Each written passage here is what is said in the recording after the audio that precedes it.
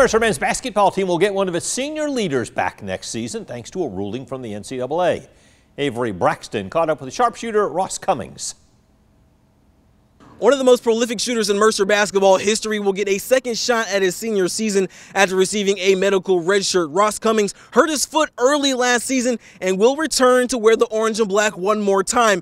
And he says he's got some unfinished business as a Mercer Bear. 1, 2, 3, Ross. Coming off a career year where he was named All-Southern Conference second team as a junior, Ross Cummings' senior year was over before it ever really began. He sprained his ankle during Mercer's preseason games. I was just coming back from that, our first exhibition game, and still it wasn't 100%, so I think I came back a little too early, and then it's the other foot that was like taking all the pressure and stuff from jumping. The senior, who was the fourth best scorer in the SoCon his junior year, received a diagnosis of sesamoiditis, basically inflammation of the tendons in his left foot. After trying to fight through it for a few games, first-year coach Greg Gary ultimately decided to shut Cummings down. Seniors Ethan and Georgie, like I knew I wouldn't be able to play with them again after that.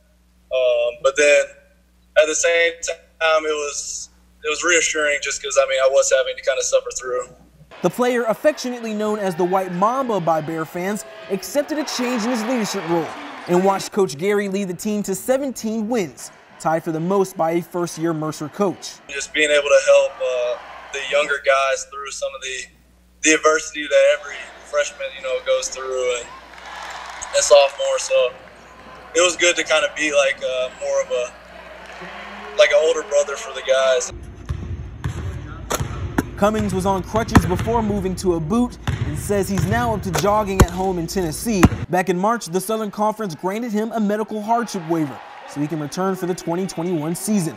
There's a few things he's eyeing before he leaves. Win the SoCon tournament for the first time, but also I am kind of eyeing down the three-point record for sure. Cummings has a career 173 three-pointers made, just 84 away from the all-time mark set by Mercer great Langston Hall, and he had 101 as a junior, so he's got his eyes on resetting the record books. In Macon, Avery Braxton, 13 WMAZ Sports.